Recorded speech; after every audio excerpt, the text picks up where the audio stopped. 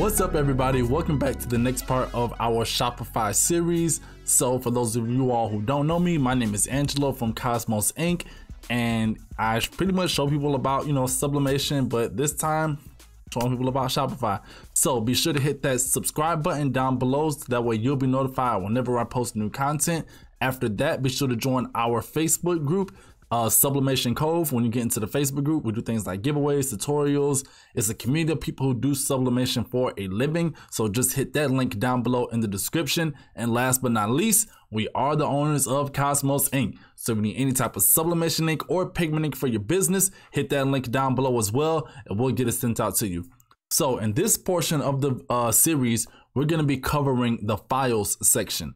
So since we just started up our website, we're not going to have anything at all within the file section. So if I was to click right here, and this is within the settings, we're still in the same area. If I was to click right here on files, it's not going to show anything. However, once you start adding things to your product listing, not necessarily in the product photos, but if you were to add a photo down in the description, or if you were to add a photo into your blog or anything like that, then it will start to show up on here. Even if you were to add it to, let's say, your home page on your theme, like when you go to online stores and go to your theme and go to customize your theme, if you were to add a picture within there, then it will show up in here. And to give y'all a brief overview, I'm gonna show y'all on my other website what pretty much it'll turn into. So it'll turn into this.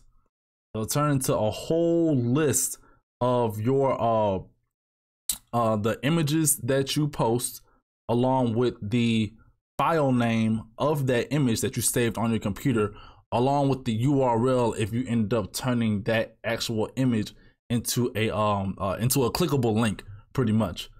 So yeah, that's what all of these are for. And this is just from blogs.